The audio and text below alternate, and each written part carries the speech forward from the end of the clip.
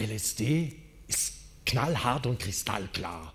LSD is uncompromising and crystal clear, which means not taking LSD can be just as much an escape of reality as a taking of certain substances sometimes can be. Or to express it the other way around, the taking of a certain substance to recognize oneself more clearly can mean an approach and opening up to reality when one specifically creates a condition in which the synaptic gaps allow one to realize a little bit more of oneself. Then the intake truly has a psychedelic effect.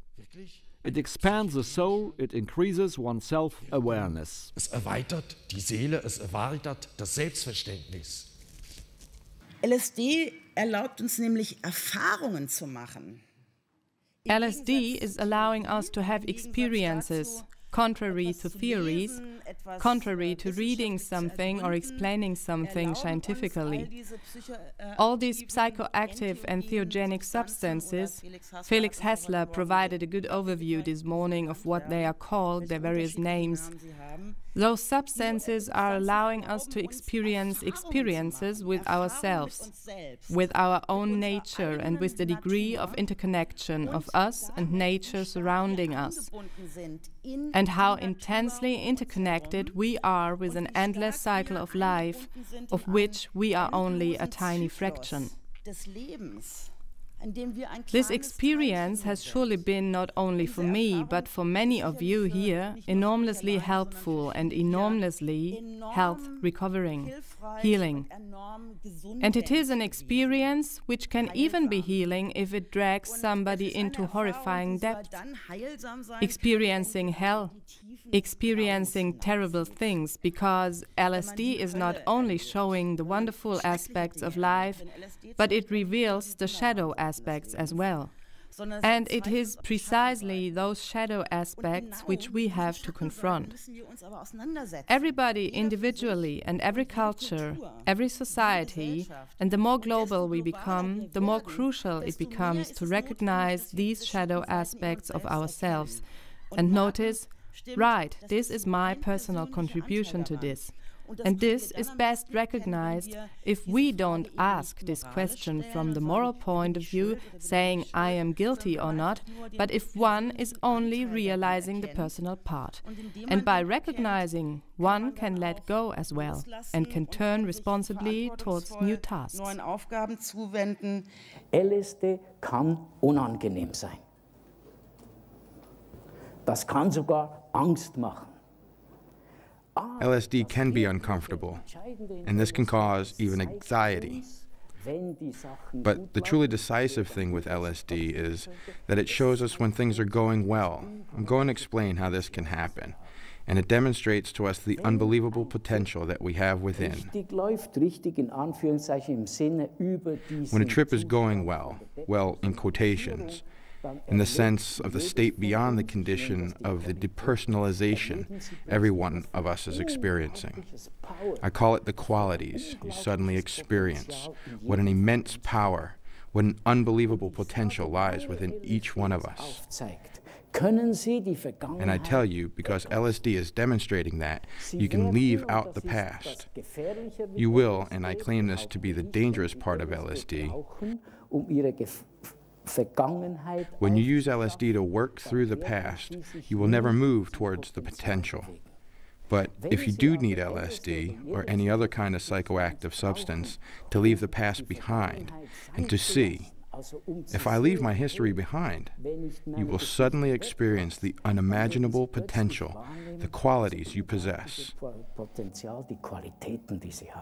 Die Herzebene, das Herzchakra, the sphere of the heart chakra, the activation of the energy of the heart isn't doing anything else but to provide you the opportunity to no longer be object-orientated. The abstract self is not getting lost, but moves into the background to be more space-orientated, relating to that which is beyond my personal story. Ich sage, das zu verbinden, I say, to connect that today, the worst myth created in the past 100 years is the idea that I can only love as much as I've received love. LSD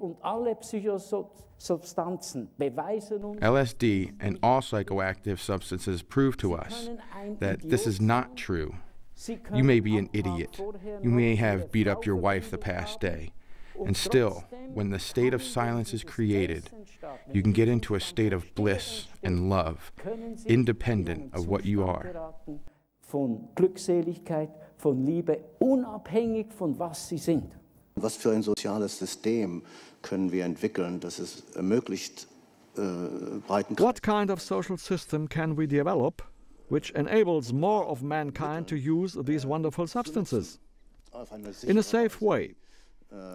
I realize many cultures, and also our own society, use psychoactive drugs. For example, I began my day today by taking a psychoactive drug called caffeine, as you probably all did as well. It changed my consciousness. And when I was hungry, my consciousness was in a certain condition. Then I ate, and my consciousness changed again. Consciousness is constantly changing. I call it between functional and experiential. So most medicine wants to have functional drugs, like you take Prozac or an antidepressant or a stimulant. You go, the doctor gives you the thing, and then you go home. You know, do whatever. Call me in the morning. But then, and some drugs are like that. Tobacco is kind of like that. But some psychoactive substances require that you stop doing what you're doing and sit down and look within and concentrate. And it goes into an altered state where you're not really quite in touch with ordinary reality.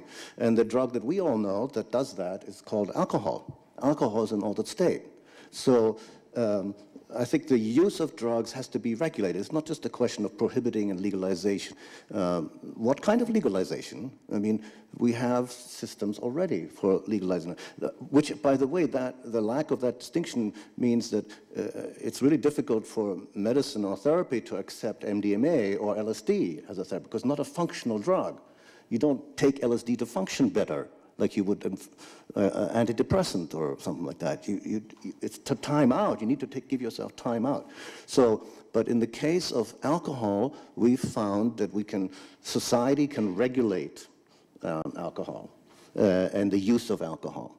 And I think what would work best in the long run is that some kind of certification of competence were developed. That was Leary's idea, like a driver's license or a pilot's license. You don't just get to fly in an airplane without being certified that you trained to do it and know what you're doing.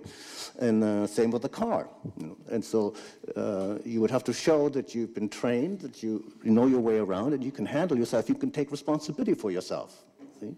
You don't want to be be in a situation where you can't take responsibility for yourself. And then you make you make behavior associated with that illegal. It doesn't make sense to make a drug illegal. That's ridiculous. You make behavior illegal, and we do that with alcohol.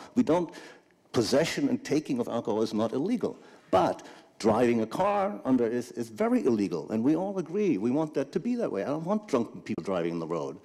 And we also make it illegal to give alcohol to a minor, a young person. And we all agree with that. We have no problem with agreeing to that, accepting that restriction.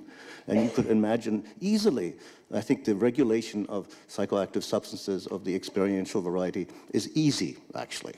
And because we've done it successfully.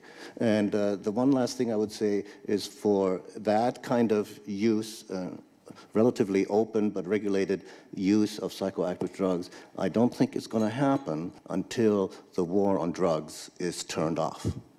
The war on drugs as the larger context is insane and immensely destructive of of societal stability. So we have to work on all those levels simultaneously. I can't imagine people having licenses to do creative work with LSD while the war on drugs is going on, and people are being busted for, old sick people are being busted for taking a pain medication.